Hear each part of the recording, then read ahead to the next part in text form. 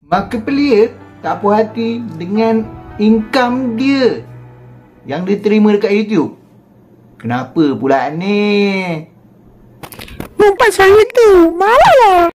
Okay, mula-mula, anda kenal tak siapa MarkiPlier ni? MarkiPlier ni adalah antara YouTuber yang terkenal lah di seluruh dunia, popular dengan konten gaming. Memang konten gaming yang banyak YouTuber jadi jutawan kan.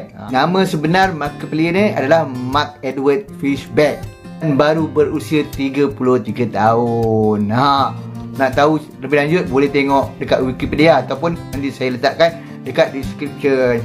Cuma kita nak tengok kenapa MarkiPlier ni dia tak puas hati dengan income YouTube dia.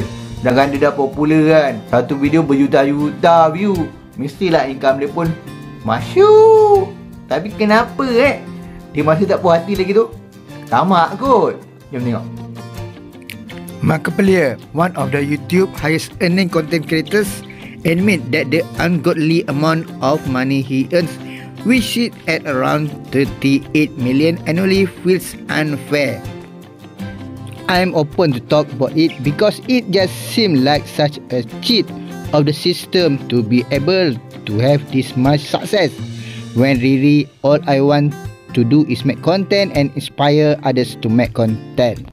In a report released in January, Forbes lists MarkiPlier as the third highest earning YouTuber in the world, with Mr. Beast taking the top spot and Paul's brother Jack Paul in a second place. It is just stupid when I have what I have and I'm able to do what I do and I'm able to eat, have a roof over my head, able to do whatever I want, whenever I want. The next thing I do is give it away to people that need it or try to invest in my friends to be able to lift them up and hopefully they find success. Oh, macam tu rupanya. Rupanya MarkiPlier ni dia tak puas, dia merasa macam tak adil. Dia dapat banyak sangat kan, hanya disebabkan dia buat konten YouTube. Pelik lah orang ni kan. Ada orang tu nak sangat jadi macam dia kan, dapat income berjuta-juta, income dah setahun. Setiap bulan boleh beli sebiji rumah kan. Beli rumah kondo lah kan, 400-500 ribu.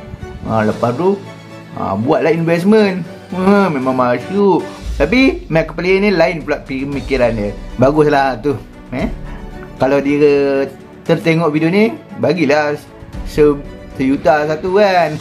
Okey, saya rasa cukup lah setakat ini yang ditunjukkan oleh MarkiPlier ni. Kadang-kadang yalah, dia sebenarnya bukanlah nak jadi jutawan sangat. Mungkin sekadar untuk jadi boleh jadikan pendapatan, tapi tiba-tiba terjadi jutawan.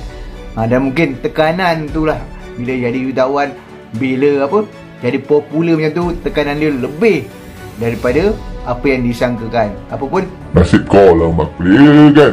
Itu pilihan kau. Dah kaya, payah songel pula. Okey, macam biasa yang belum subscribe, boleh like, share dan komen video ni. Saya Zul Dazi. Bye semua. Suka ngempuk aku